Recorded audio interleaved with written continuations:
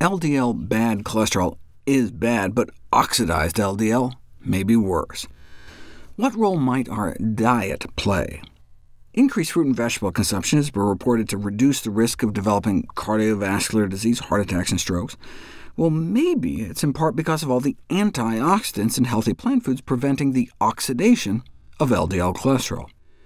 And indeed, the LDL oxidation resistance was found to be greatest among those eating more plant-based. So that would be in addition to the decreased blood pressure and lower LDL overall, in terms of beneficial effects. But you don't know if it's cause and effect until you put it to the test.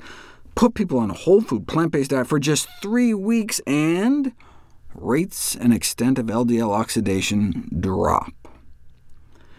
The effects of kale on LDL oxidation was put to the test. Kale is a best-of-all-worlds food, low in calories, packed to the hilt with nutrition, vitamins, minerals, anti-inflammatory compounds, antioxidant, phytonutrients, you name it.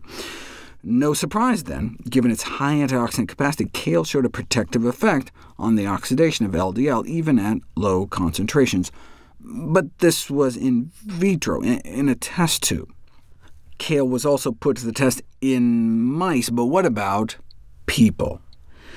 I did a video on this study on how kale juice improves coronary artery disease risk factors in men with high cholesterol. Extraordinary results, a 20% drop in LDL among the non-smokers, but they were drinking the equivalent of about 10 cups of kale a day. Still, the fact that they were able to see an improvement, even though nearly all the fiber was removed, because it was just juice, shows there does seem to be something special in the plant. But can you get the benefit just eating the stuff? Let's find out. The effects of black and red cabbage on oxidized LDL. And by black cabbage, they mean lacinato kale, also known as Dinosaur or Tuscan kale.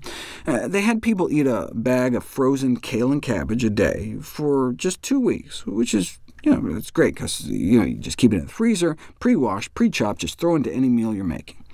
And got significant reductions of total cholesterol, LDL cholesterol, and even blood sugar levels, and the antioxidant capacity of their blood went up, and so no surprise they demonstrated significant decrease in oxidized LDL too. Would it have been better to take that red cabbage and ferment it into sauerkraut? Red or purple cabbage, one of my favorite vegetables, packed with antioxidants, yet dirt cheap and seems to last forever in the fridge. And it's pretty, and juicy, and tasty. I try to slice shreds off in any meal I'm making.